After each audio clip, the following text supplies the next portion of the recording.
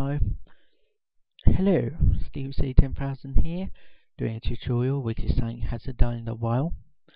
So yeah, today I'm going to be showing you how to install Remote Joy Lite, which is a plugin for the PSP that will allow you to play your PlayStation Portable through your monitor through a USB port.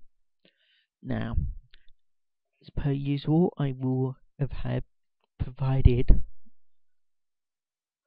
a text guide as well. In this text guide, in the link, you will need to download the files which are that link there. You then need to extract them, you know, the usual drill.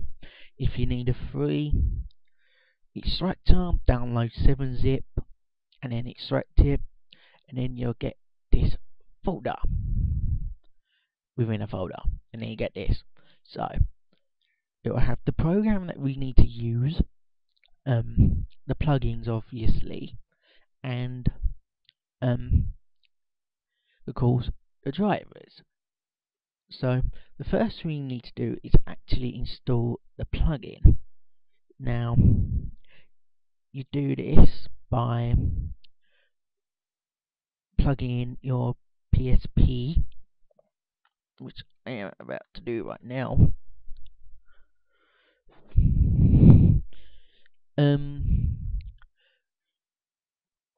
Computer, PSP. Now I'm going to use a handy feature of Windows. Bing. Right. In your root, which means where basically after you click on the PSP, if you haven't made one already on custom firmware, make a folder called SE plugins. Now, in that folder, this is where you're going to drag in Remote Joy Lite. So, drag it in. I've already got it, so copy and replace. There we go. So then the next thing, in your VHS.txt, you need to put in this line, and I shall put it in the description. MSO MSO:/SE plugin/remote joy lite.prox and then 1. If you want to use it for games, you also need to put it in the game folder. One more thing I recommend you doing it is creating a pops.txt and putting it in there as well. This will allow you to play PS1 games through the monitor, but you'll also need to put /0:/kd/usd.prox in as well. Because for some reason without that it won't work for pops. Obviously something to do with the pops software. So once you've done that, that is it for the PSP. You can ditch it. You can ditch the PSP and knock it off. Right. If you are unaware of this, plugins won't activate until you either turn the PSP off and turn it back on. But to do it quicker, press the select. That will bring you into the... I can't actually show you this bit, but going to the VSH menu and hit Reset VHS, you can access that by pressing the select button in the PSP's main menu. As you probably just heard, my PSP has restarted. Now, time for the next step.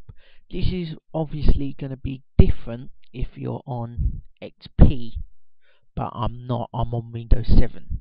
So, what you need to do is, this time without putting the PSP into USB mode. So if you got auto USB mode, turn it off. So you know when you plug it in and it automatically goes to USB mode, you've got to have that on for this, off for this to work. So plug it in, and then your PSP will search for a driver. Now, this is a bit that's going to sound a bit scary, because the PSP is not going to find the driver, because Type B is obviously not normal. So we're going to have to install the driver manually. To do this, you need to go to Start menu and type in Device Manager.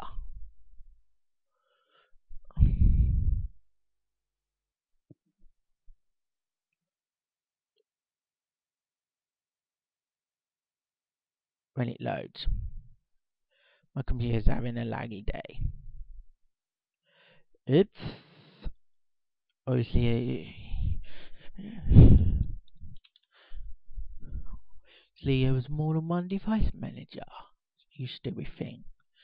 Right, so going to device manager, it should be on this menu.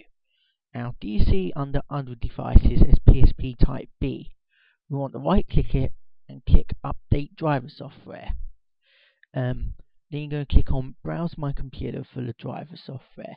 And what you're going to do, you're going to go to the folder where it was. Where was it?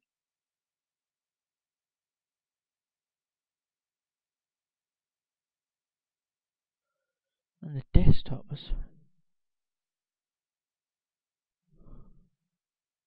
But anyway. Oh yeah. So mine's in the desktop, so it's going to be Desktop, Remote Joy Lite, and then Remote Joy Lite again,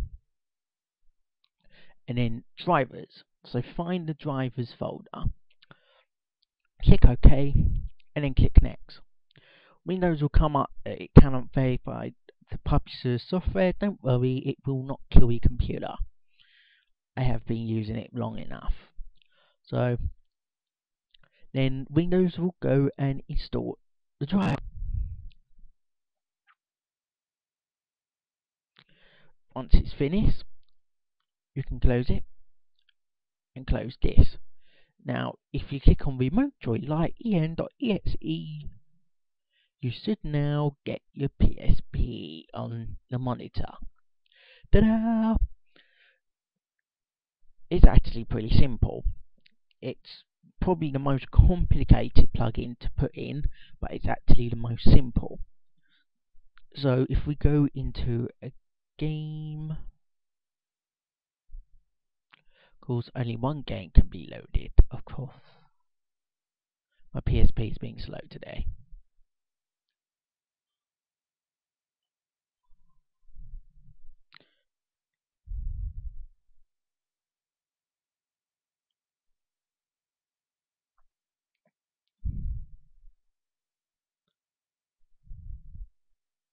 There you go. PSP on your monitor. Ain't that awesome? Right.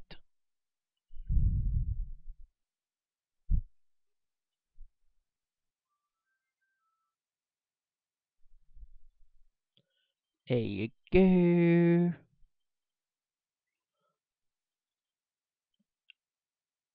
There you go. PSP on your monitor. Sweet. A couple things. A nice little tip to suit ya now. Right. You will need to do this whenever you save or load in a game, because a lot of games crash when you go to save or load. I don't know, it just does. So when you go to save or you go to load in a game, the best example is Birth by Sleep. You cannot load or save without it. Press F3, which shuts it off. Do your save, and then press F3 to get it back.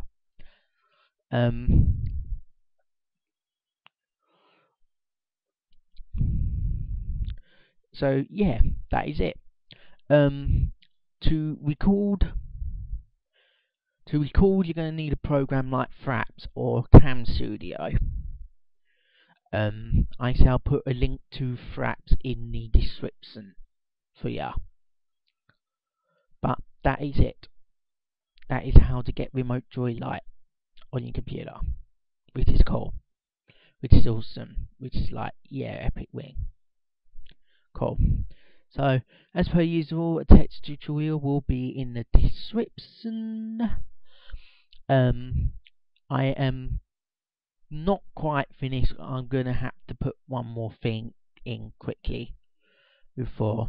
But apart from that, I ain't gonna just say it. Right. If you want to record sound, you're gonna need a 3.5 millimeter jack to a 3.5 millimeter jack lead. One end will go in your PSP headphone port, the other end will go in your microphone port on your computer. Because sadly it can't transfer sound through the USB, it can only transfer picture. So you do need a 3.5 millimeter jack by 3.5 to a 3.5 millimeter jack lead to record sound off the PSP. But yeah, that is it. So that is how to get Remote Joy Lite on your PSP. And this is in fact Stephen Say 10,000 signing out for now. Catch you later.